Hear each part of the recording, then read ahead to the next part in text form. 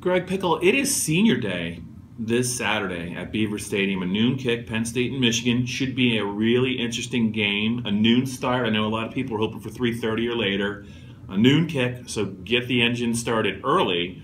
But it is senior day, so that means it's the final home game for Penn State seniors, whether they be fourth-year seniors or fifth-year seniors, guys like NASA, Zettel, guys like that. But, I mean, I think it is fair to point out that Penn State has a couple of talented juniors, or third-year junior and a fourth-year junior, that it very well could be the final home game for Austin Johnson, the defensive tackle who's having a great year, and also Christian Hackenberg. I know that you had a chance to listen to Christian, I believe, talk earlier in the week, and did he address whether or not it was going to be his final home game? He answered the question. I don't know if he addressed the subject of the question. No, he said he's not really thinking about that, and he's focusing on taking it 1 week at a time and helping Penn State be the best team it can be Saturday against Michigan for the seniors that are going to be honored. It was pretty much the same message as what he gave back in August when he came out and said, I'm focusing on the team and that's it, and not talking about the future of the NFL draft. It was sort of in the same line